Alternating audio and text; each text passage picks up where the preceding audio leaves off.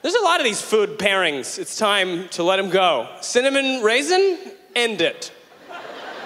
Cinnamon can make it on its own. Right? If I was Cinnamon's manager, I would call an emergency meeting. I'd be like, stop hanging out with Raisin. Nobody wants to invite you to things because they think Raisin's coming along.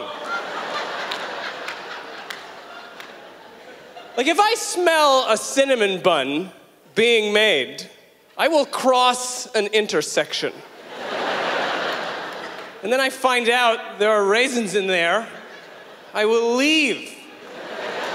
Because raisins do not belong in a cinnamon bun, especially for the simple fact that they don't cool down at the same speed as the rest of the pastry. I don't know how raisins manage to maintain the specific heat capacity of the center of a star.